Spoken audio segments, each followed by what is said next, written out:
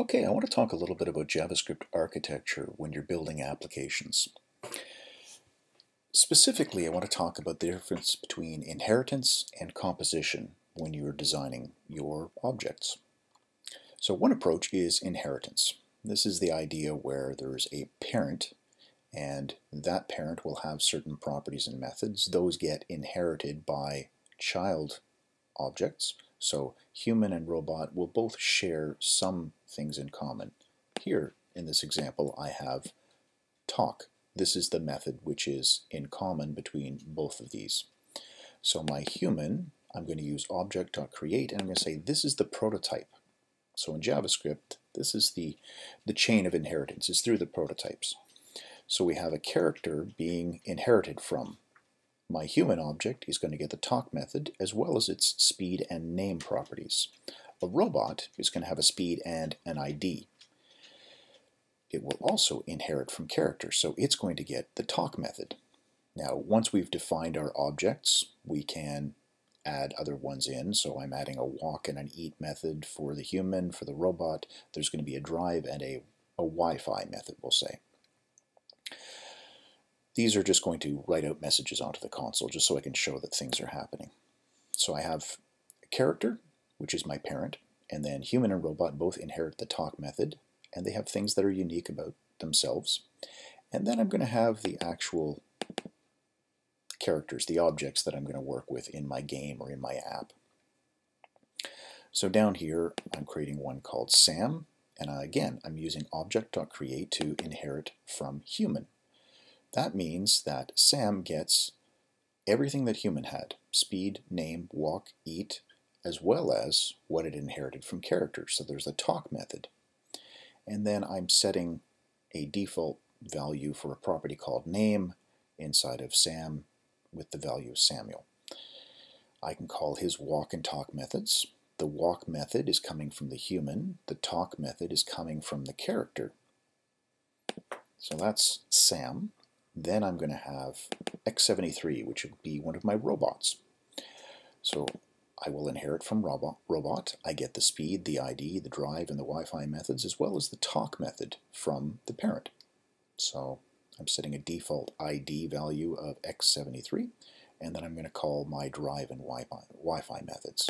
So these four methods are going to run, and I'm going to be able to write those out. There we go. So Sam did the walking and then the talking. This message appeared. And then x73 drive and Wi-Fi.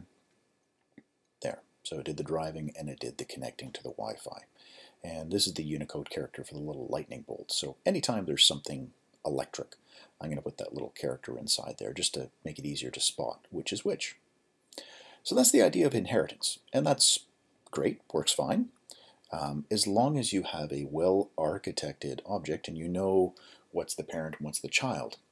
The problem with inheritance, if you're using just inheritance, the problem becomes, what if there's something in the future, and this almost always happens, what if you run into a situation where there's something that exists in both further down the chain? So okay, I can start adding things to character, but what if there's something that's not in character, there's something that I want to add to humans, or I come up with a third type of thing. So for example, what if there's a cyborg? And Dolph Lundgren is our cyborg. So what if I want to create a cyborg, and this cyborg has the character talk method, great. But from the robot, I want the Wi-Fi method, and from the human, I'm going to use the walk method. So robots don't have walk, they've got drive. Humans have eat and walk. My cyborg, let's say he doesn't need to eat, doesn't need this, does need this, doesn't need this, but does need this. So, okay, now my architecture is a little bit faulty. I have the possibility of adding something further up the chain that he can import from, but anything that I add higher up here means that everybody who inherits from character is going to get this additional information. So humans are going to end up with Wi-Fi methods when I don't want them to. I want the cyborgs to. So that's the issue with inheritance. If you know that things are going to be kept fairly simple, not a problem. Go ahead and use inheritance. There's nothing wrong with it. But if you're building an architecture that is likely to change, be aware that you may run into situations like this, which could require you to do a big refactoring of how your code is written. Maybe you come up with different classes at this top level and there's a new character at the top. However you decide to do it, it will be some refactoring required. Okay, that's the first part. Now, talking about composition. With composition, what we're going to do is we're going to take each one of those elements that we had inside of here, the talk, walk, eat, drive, Wi-Fi, those things, and we're going to turn those into objects themselves. So talker, walker, eater, driver, Wi-Fi, these are going to be their very own objects. So talker is going to be a function. It's going to receive a state object, which basically is just a reference. It's some data. It's reference to who this belongs to. And you'll notice that each one of these is going to be given a state object.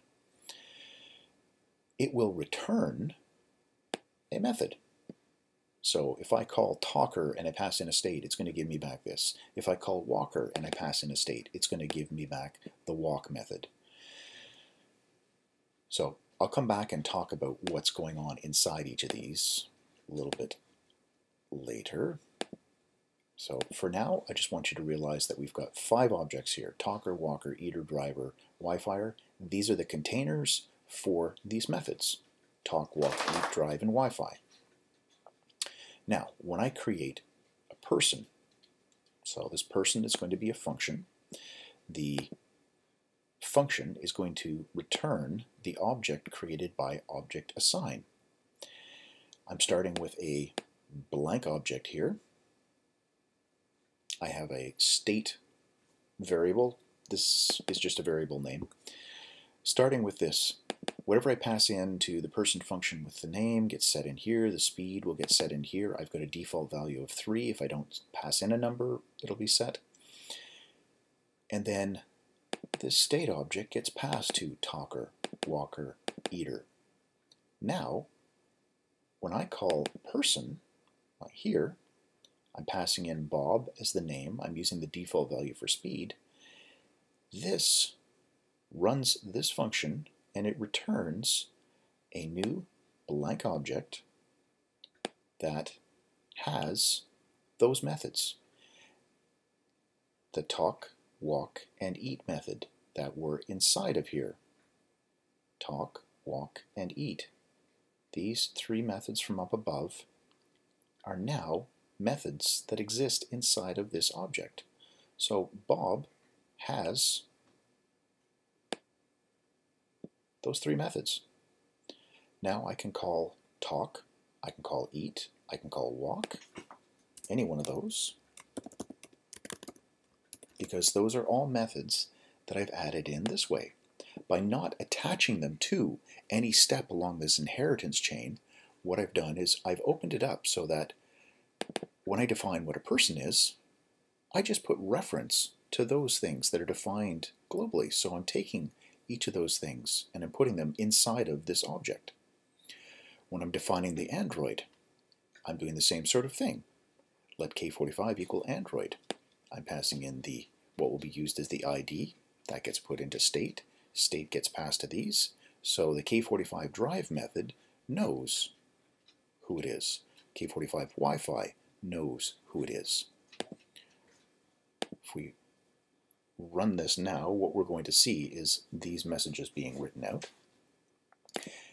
But just before I do that, I want to point out that our cyborg problem is now solved.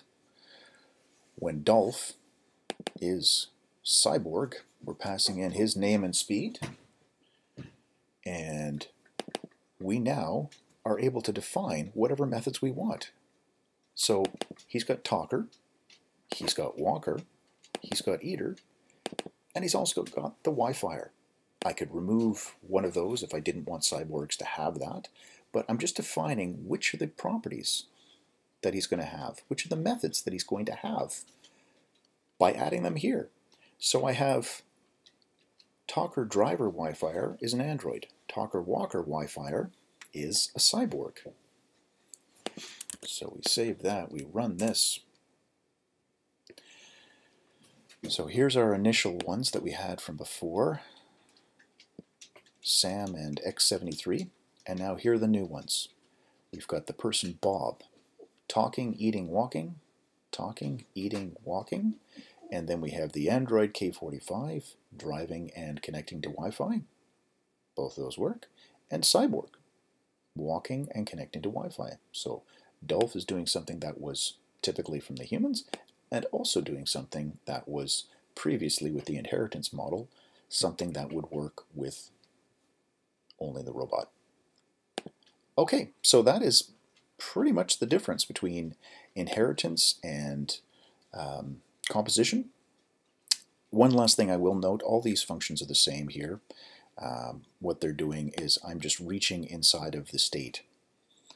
So I'm calling the function walker, passing in the state object, because I've got a function inside of here that's referencing state. I've created a closure around that, and I'm checking to see if the object has name or ID, putting that into the variable nm, and then I'm using that name here when I'm writing stuff out. That's why I'm getting Bob and K45 and Dolph, is because I'm passing it in through the state object, and then I'm checking to see, okay, is it name or ID? That way my function works with either one. That was the one fix that I did do, the one change that I didn't have to do up inside the inheritance model, because I could be guaranteed in the inheritance model that somebody either had a name or they had an ID because of who they inherited from. Alright, so I hope that made sense. If you have any questions, please leave in the comments. I will leave a copy of all of this code as a code gist in the comments for you guys to look at. If you have any questions, please leave in the comments. As always, thanks for watching.